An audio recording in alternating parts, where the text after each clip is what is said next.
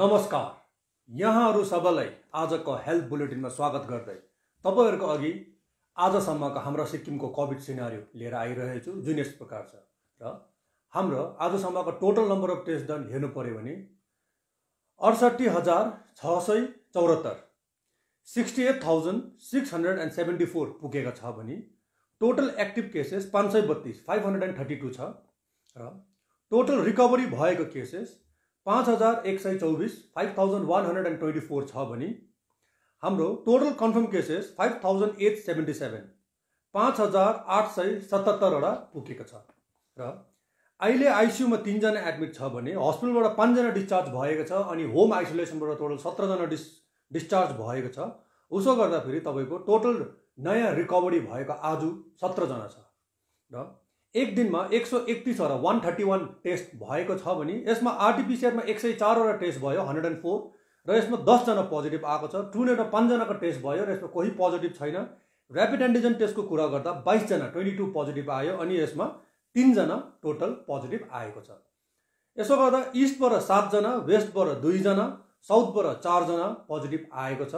र टोटल नयाँ पोजिटिभ हाम्रोमा 13 जना हामीले देखिँदैछ र उहाँ जति पनि पोजिटिभ आउनु भएको छ उहाँहरुको डिटेल्स तपाईको अगाडि राख्नु पर्दा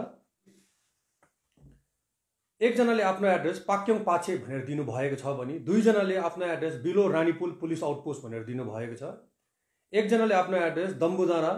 नाम्ची भनेर दिनु भएको छ भने एक जनाले ताथङचेन भनेर दिनु भएको छ, उहाँ अलरेडी कन्टेनमेन्ट जोनमा हुनुहुन्छ र साउथबाट पोजिटिभ आएकोमा एक जनाले आफ्नो एड्रेस नाम्ची, 2 जनाले गुरपुसे अनि फेरि एक जनाले आफ्नो एड्रेस नाम्ची नै दिनु भएको छ र र्यापिड एन्टिजन टेस्टको कुरा गर्दा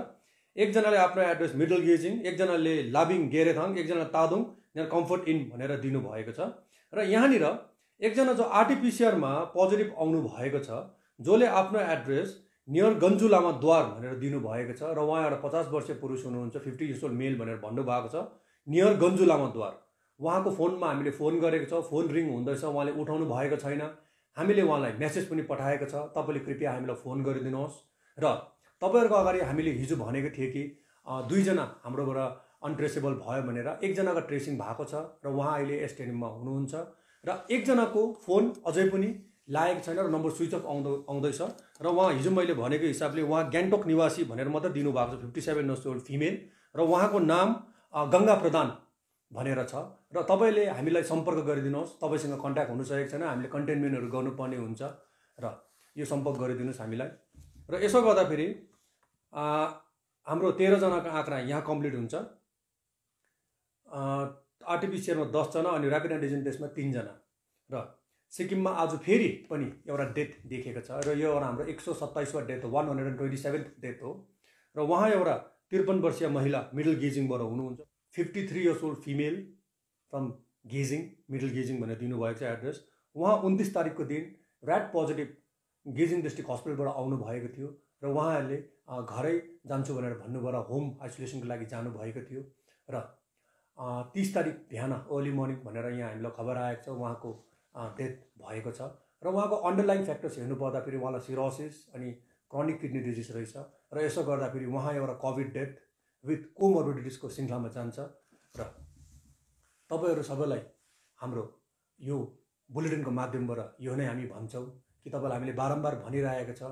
कि जतिजना पनि तपाई 50 वर्षीय उमेरदेखि या त्यहाँदेखिको माथि हुनुहुन्छ, जो कोमोर्बिड कन्डिसन हुनुहुन्छ, तपाईलाई कुनै लक्षण देखा पर्यो भने तपाईले हाम्रोमा टेस्ट गर्न आइदिनुहोस् र हाम्रो जो जति पनि हुनुहुन्छ बाहिर निस्किनु हुँदा तपाईले सेफ्टीको रूपमा आफ्नो मास्क लगाउनु पर्ने, त्यहाँदेखि तपाईले हात धुनु पर्ने, आँखा नाक छुनुदेखि बाँच्नु पर्ने अनि तपाईको सबसे इम्पोर्टेन्ट सोशल डिस्टेन्सिङहरु हामीले गर्नुपर्ने, यो हामी गरौँ र मास्क लगाउँदा फेरि धेरै नै हामीलाई प्रोटेक्सन हुन्छ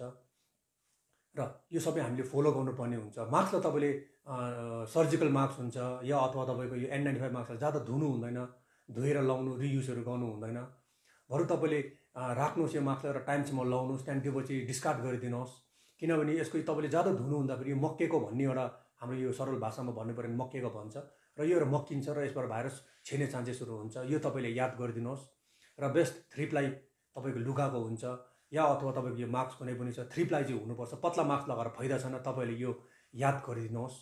र यो नै आशा राख्छु कि तपाईँहरू सबैजना सेफ्टीले बस्नुहुन्छ, आफ्नो परिवारलाई सेफ्टी राख्नुहुन्छ, अन्तमा हाम्रो सिक्किम राज्यलाई नै स्वस्थ राख्नुहुन्छ भन्दै आजको बुलेटिन म यहीँ राख्न चाहन्छु। धन्यवाद।